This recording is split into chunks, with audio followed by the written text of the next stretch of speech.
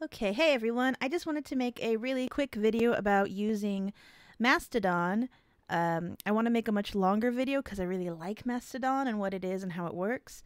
And I realize there are some things confusing some people, and I just wanted to clear it up because I think things like videos are kind of an easy way to do that. So this is going to be a little fast and sloppy versus the one I want to make later. So long story short, Mastodon is a decentralized blogging network. Um, it In terms of how it appears and functions, it and you interface with it, it's similar to Twitter with some kind of Facebooky features that I like. But how it works is there are instances, and instances are I kind of think of it like email providers. Like there's Gmail is one, there Yahoo is another, and Hotmail is another. And even though they're separate entities, they can communicate with each other. And that is sort of how instances work. Like here is mastodon.social. This is a single instance. Then there's mastodon.art, and there's some comic ones. And if you go to this, the instance list, the instance list,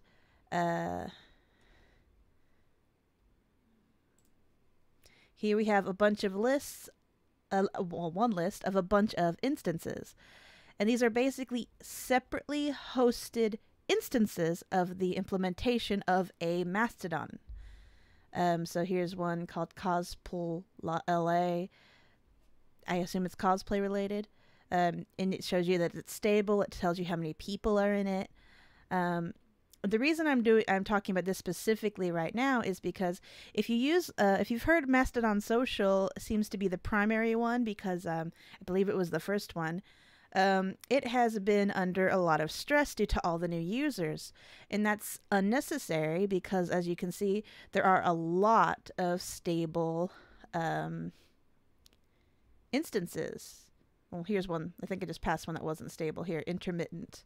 So it's not very stable there. And you can see some have 700 people, some have only 6. And I think people are reluctant to join a Mastodon that is smaller or new. But the fact of the matter is why this really doesn't matter which Mastodon you visit, because they can, like those emails that Yahoo is separate from Google, so mastodon.social is separate from mastodon.art, they can still communicate with each other.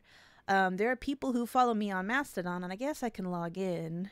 Where did I go? Where did it go?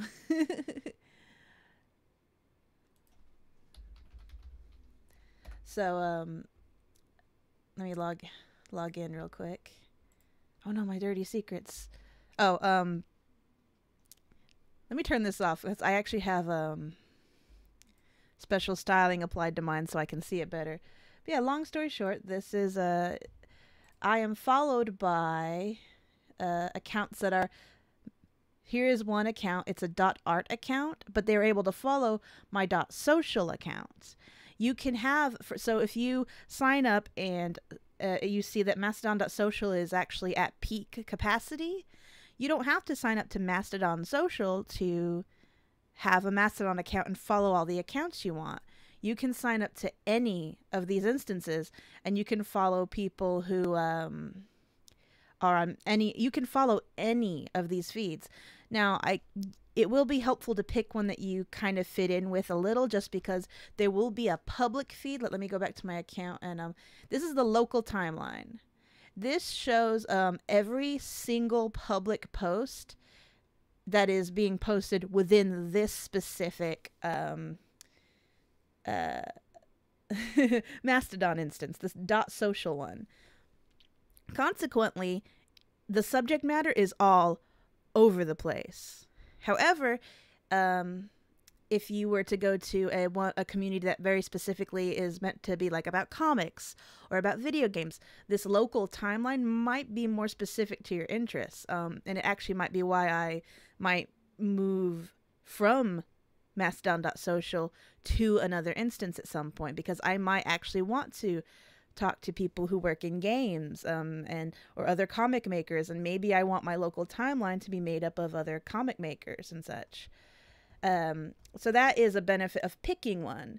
But since I'm in .social, the subject matter is, if you can maybe tell, is all over the place because it's just a general one. It's just social. So I actually, consequently, I never look at the local timeline.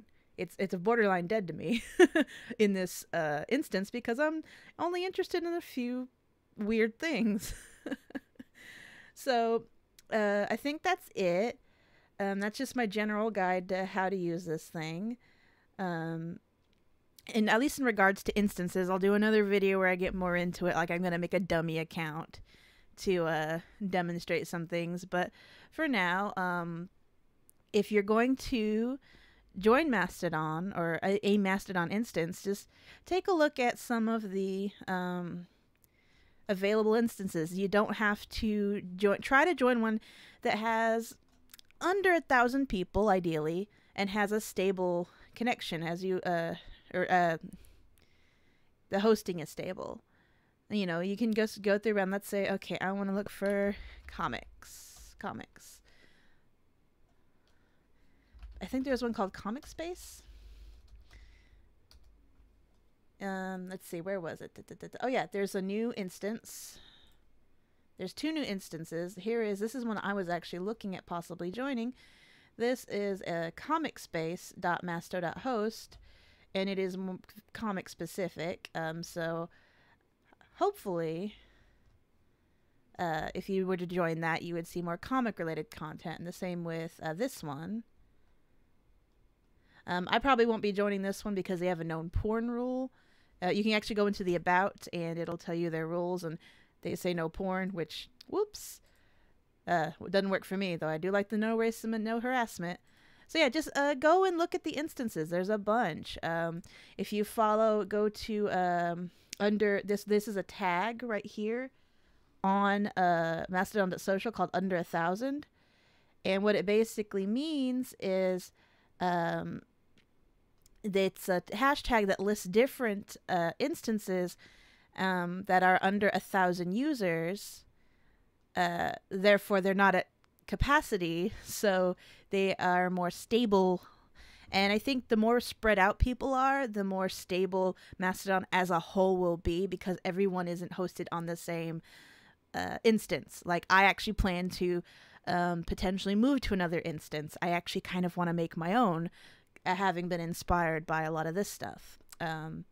So yeah, that's that. I hope this was helpful to anyone who's not too familiar with instances and Mastodon, and why everyone shouldn't pile onto like mastodon.social or mastodon.art or whatever the most popular ones are, because aside from what you see in your local timeline, it really isn't going to affect your experience because you can follow anybody in any instance. So yeah, I hope that was helpful, and I will make another video soon if it helps everybody.